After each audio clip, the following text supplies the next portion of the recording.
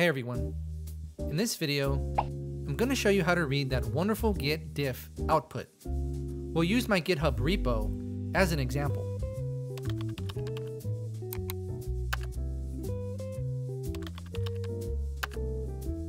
And git-show will tell us the most recent patches committed.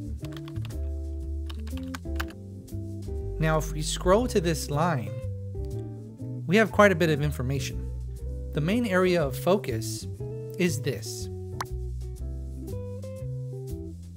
This header is also known as a diff hunk. You heard that right, a diff hunk. These also show up when you do a git diff and many other git commands.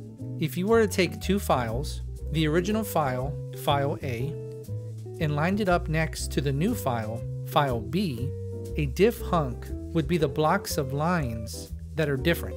These diff hunks are essentially the patches you've committed. The left part of this header is the original file, or file A, and it reads, starting at line 1, and for 12 lines, the original file includes the lines with the dashes or minuses.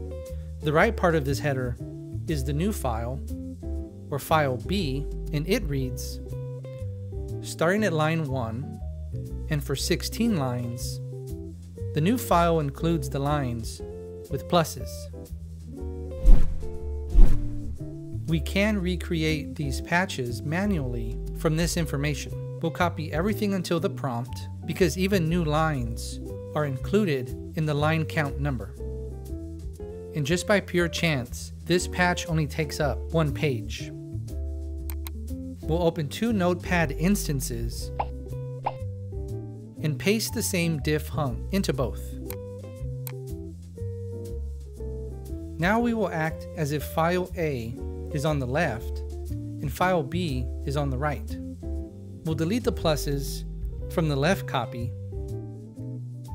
and the minuses on the right, because the minus signals file A and the plus signals file B.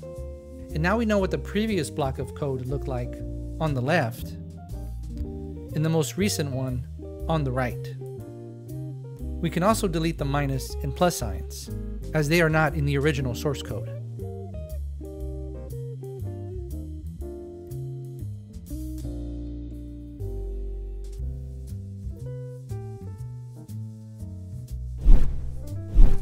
Here's how to view this diff hunk from two other perspectives. One way is with Git itself, and by adding the word diff option.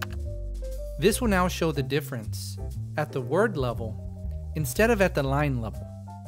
The red or dashed words are from file A, and the green or plussed words are in file B.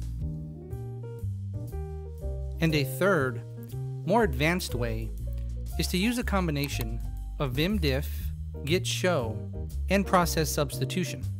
File A as the left argument, and file B as the right argument. And this should match our notepads from earlier. Thank you.